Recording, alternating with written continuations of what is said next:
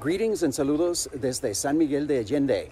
I'm here at the Rosewood, San Miguel de Allende, one of the town's most luxurious and beautiful hotels. So let's go inside and take a look. Located in one of Mexico's hottest destinations for luxury and cultural travel, the Rosewood San Miguel de Allende is a postcard-perfect place to enjoy an indulgent vacation. Its architecture is designed to fit in with the town's historic vibe, yet the hotel also features lots of modern art and upscale amenities. The lush grounds are perfect for strolling, and even the lobby feels like a sumptuous living room in an upscale hacienda. Modern artwork graces the beautiful central courtyard.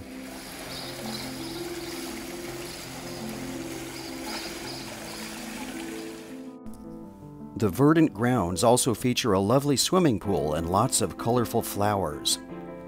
Inside, you'll find a full-service spa and a well-equipped fitness center. You won't want to miss the gorgeous view from the rooftop bar and restaurant. The Rosewood has multiple room categories, all of which feature handsome decor and layouts designed for comfort. For maximum space, reserve one of the residences, which range in size from 2 to 5 bedrooms, complete with living rooms, full kitchens, multiple balconies or terraces, and rooftop decks. Now let's take a look at the 5-bedroom residence where I stayed. And now it's time to take a look inside one of the residences at the Rosewood San Miguel de Allende. I'm sharing my accommodations with one of the top PR professionals in the United States and Mexico and in the world, Mr. Gustavo Rivas. He's going to be giving us a tour, and also one of the top fellow travel writers and one of my good friends as well, Megan Drillinger, also known as Drillin' Journeys. So let's go inside and take a look at these accommodations. So Megan, my friend Megan here, is going to show us some of her favorite parts of the living and dining area of this fabulous residence, right? Yes, of course. My favorite part is always the dining area. And as you can see, also we have a courtyard here, which is very nice. This is so cool. It's four stories high, I believe, right? 4 stories, and we even have an elevator. I don't think I've stayed in many places where we had our own private elevator. No, I was confused last night. I thought that we were going to our room upstairs, but this was our room. Yeah, this entire place is for us. So there's a half bathroom here, there's 1 bedroom here, but we'll take a look at one that looks just like it there. Should we do the kitchen first? Sure. Well, it was a really nice surprise to walk in last night and find this beautiful, fully equipped kitchen with all of that lovely snack area over there. But the hotel was really wonderful. They've taken it away now, but last night they had a lovely evening tea set up. When you need PR, en route communications will get you far. Sorry. Quite all right. They had a lovely evening tea set up for us last night. Of course, we opted for the wine.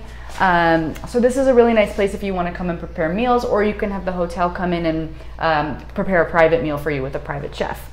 And then, if you come over here, you have this fabulous dining table, which is where we had breakfast last night and breakfast this morning. And room service last night. And then you can enjoy it all over here in this wonderful plush seating area. We lounged here last night when we got in pretty late, and it's just a comfy cozy spot for the house to gather together, and that's why I like it here. And there's multiple balconies, which is really nice too. Balconies and terraces. So you see there's a balcony here with a nice view. There's the courtyard that you already saw, and upstairs we have more bedrooms and more balconies. In terms of the actual guest rooms, we're going to start with mine because it's the smallest, but it's still huge. My room is one of 2 bedrooms that are set up with 2 double beds, and so this would be ideal for families. One thing we really like about it here is that it does have a work desk. I've got a little bit messy here. It has a lot of natural light. There's a beautiful balcony with a view of this little street. A street with no traffic, which is something I always love because it's quiet. There's a huge walk-in closet. The bathtub is one of my favorite things. I haven't even used it yet, but I think the bathtub is really gorgeous. Isn't that dramatic? It would be good for a photo shoot. I think, is this tin? Okay, so it's kind of a traditional tin design, but very practical and attractive at the same time. Let's go see the fabulous other rooms now. And now I'll show you my room. Gustavo, would you like to see my room? Yes, I like to see small things. That's the kind of love we have here on this trip. So this is my room.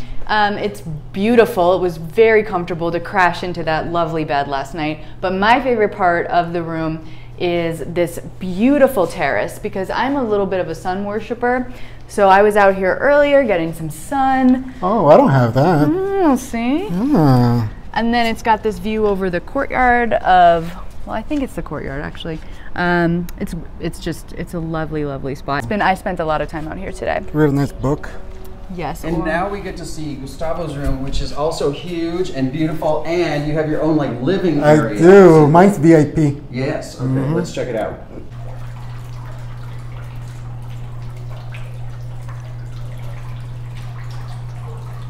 Now we're going to see Gustavo's accommodations, which are really special because he has this amazing living space too. So what do you want to show us? So this is my bedroom.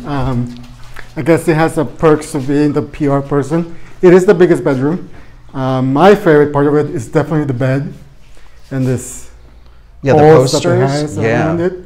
I love it. And you also have a fireplace here, which is really nice. I have a fireplace. I don't know how to turn it on, but if I did, I would show it to you, so you could play.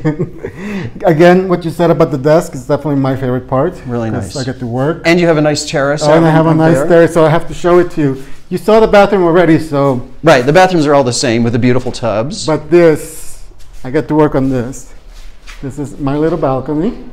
It's nice and private, nice and cozy, and I also have a private entrance to the hotel. So if you don't want to talk to us, you can escape easily. And also I can go up to scare you guys from the other side. And I love the columns and the arches, because this is a relatively new construction, right? But it's designed to fit in with the historic ambiance of San Miguel de Allende. Yeah, it's really nice. But now show us your living room. This is my living room. He has his own living room. I have a lot of perks when I go on press trips.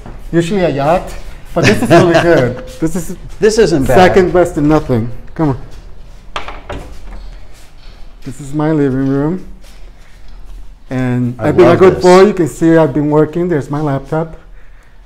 It's really cozy. I love it because if you have no music on, all you hear is the water and the waterfall coming down. So it's very peaceful, very nice. This is beautiful. With a giant fireplace, I mean, I was saying this floor alone, your quarters here would be an amazing suite by itself. But with this entire residence, it's really so much space to spread out, perfect for a family, extended family, or groups of friends or whatever. Yeah. And since it's walking distance to downtown, to all the historic sites in San Miguel de Allende, it's really a good place to base yourself, right? Yes.